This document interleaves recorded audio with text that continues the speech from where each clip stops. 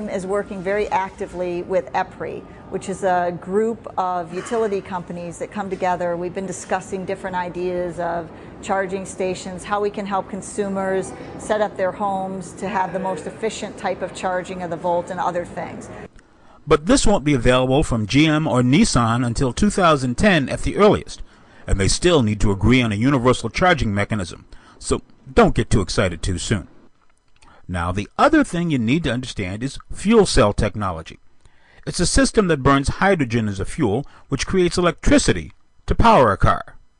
You know that when you put the foot to the floor, the electric motor propels you. It has peak torque available at 0 RPM, so you just get a nice quiet feeling of getting pushed into the back of the seat. What comes out the exhaust is something we all need: water. Other car makers like BMW, Honda, and Hyundai are developing their own fuel cell vehicles. But again, this isn't available on a wide scale because there are only a few places to fill up with hydrogen, which delivers an estimated 40 miles to the gallon.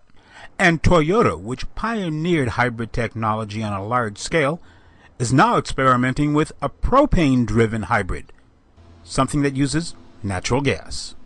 So if and when you decide to buy a new car, don't be surprised if the options available are something you haven't tried before. Just be careful and know what you're getting into, and then lay back and enjoy it all. This is Greg Morrison.